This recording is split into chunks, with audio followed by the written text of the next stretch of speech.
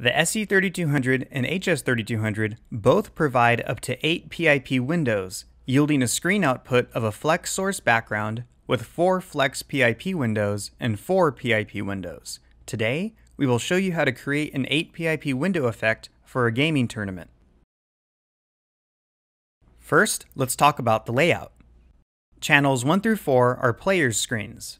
Channel 5 is the gaming platform. Channel 6 is the anchors. Channel 7 and 8 display event information. Channel 9 is a static background image. Note that in this module, we will not use the preview screen.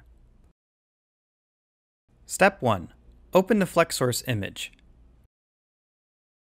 Let's configure the FLEX source image. Press the Shift and Flex keys on the keyboard control panel at the same time to open the FLEX source image. You will be able to see 4 FLEX PIP windows on a background image. Step 2. Configure the FLEX source background. Press the menu key on the keyboard control panel to open the OSD menu. Then, browse to FLEX source background. As soon as input 9 is selected, you will then be able to see on the multi-view screen the background switched to the still image loaded on channel 9. Step 3. Set the FLEX source input source. Next, set PIP1 source to input 5. Set to PIP2 source to input 6. Set PIP3 source to input 7. Set PIP4 source to input 8. You can also use the corresponding shortcut keys by pressing key 1 preview plus 5, key 2 preview plus 6, key 3 preview plus 7, and key 4 preview plus 8. Step 4. Configure the FLEX source windows.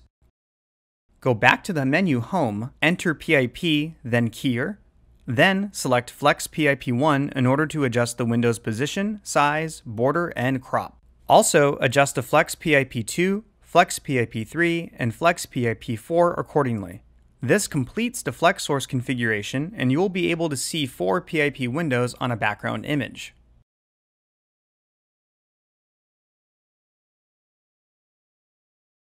Step 5. Set the Keyer control.